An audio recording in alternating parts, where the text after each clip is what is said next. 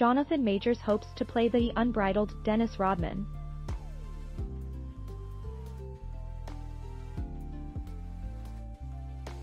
The 33-year-old actor is in talks to play the basketball maverick in the movie 48 Hours in Vegas, which tells the story of the sports star's infamous trip to Las Vegas during the 1998 NBA Finals. Jonathan explained that he is desperate to take on the part of the eclectic athlete to test himself as an actor and compared it to his role as the trailblazing Navy pilot Jesse Brown in the film A Devotion. He told Variety, his character as a man is one that is unbridled. He's eclectic. He's an open mind. He's an open heart. And, selfishly, you want to play a role like that, because it's gonna push you to that place. Jesse Brown teaches me things about my soul and spirit.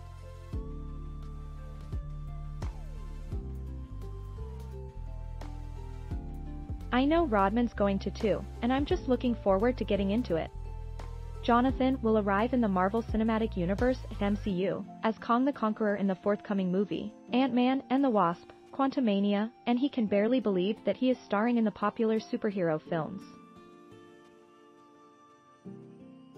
He said, "Every time they call and say, 'Hey, we need you for this,' it's another miracle."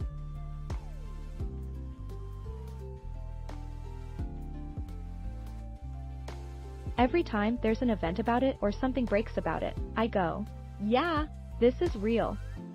The Junglanda star explained that he felt a sense of disbelief when he first saw himself as the supervillain on screen. Jonathan said, "He looks different than I do. He is a different man than I am.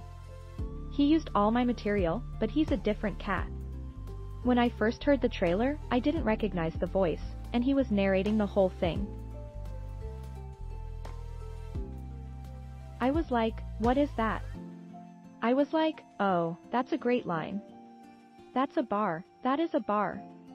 And then they showed who it is and I was like, oh, okay, cool." Thanks for watching. Please subscribe.